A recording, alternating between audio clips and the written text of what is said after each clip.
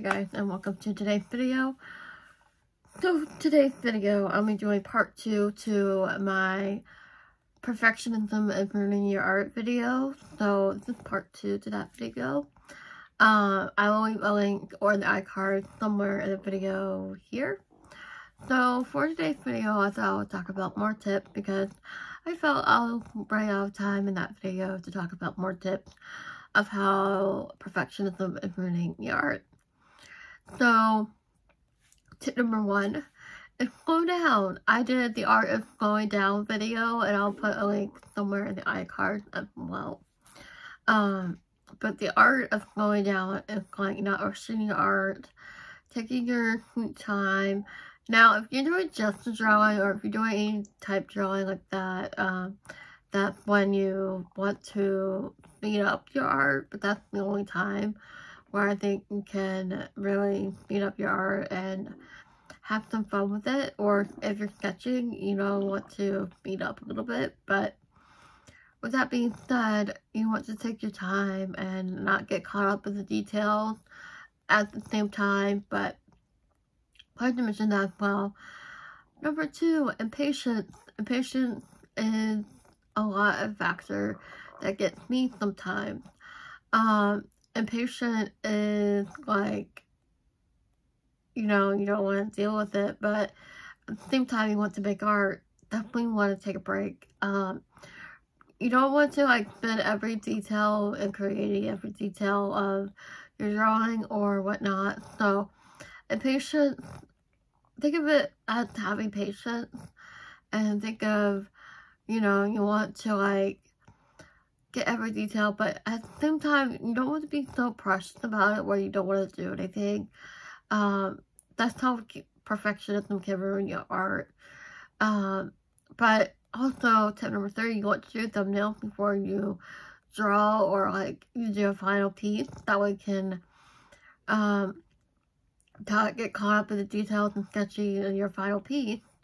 Tip number 3, it's basically when you sit down to draw, you want to warm up first.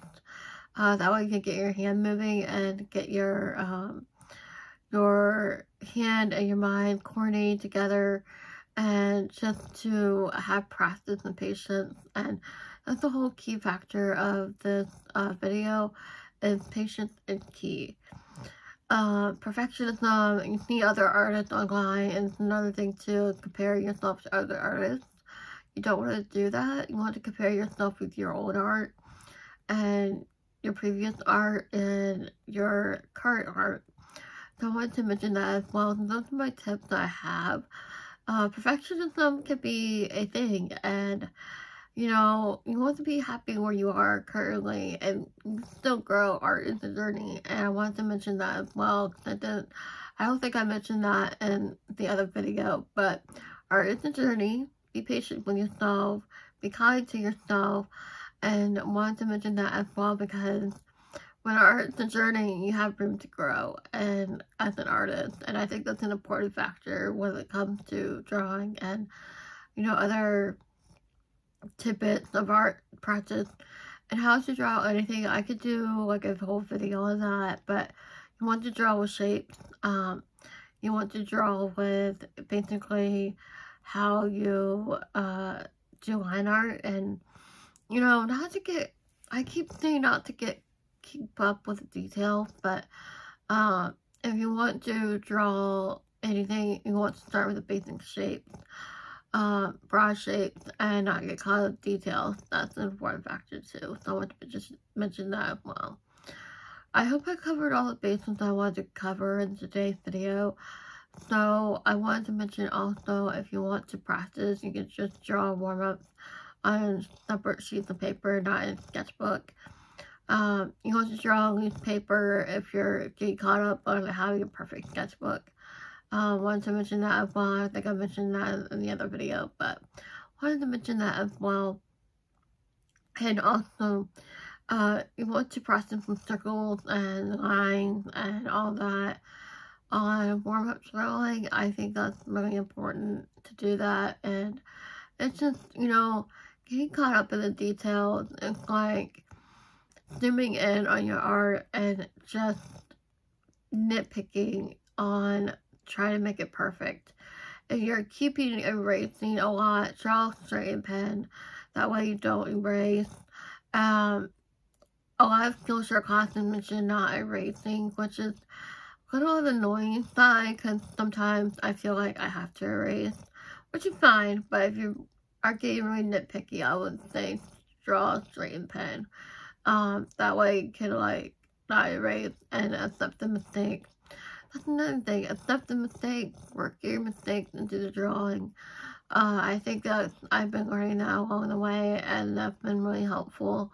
Especially since I like to draw a pen a lot, and I like to draw and, you know, pen and ink and ballpoint pen. You can make a lot of mistakes. And I wanted to mention that as well, so that's an important key factor, and to work your mistakes into your drawing. So that's another factor I wanted to mention in your art. If you're facing art block, that's another thing. If you're facing art block, just take a break. Take care of yourself. Do some self-care.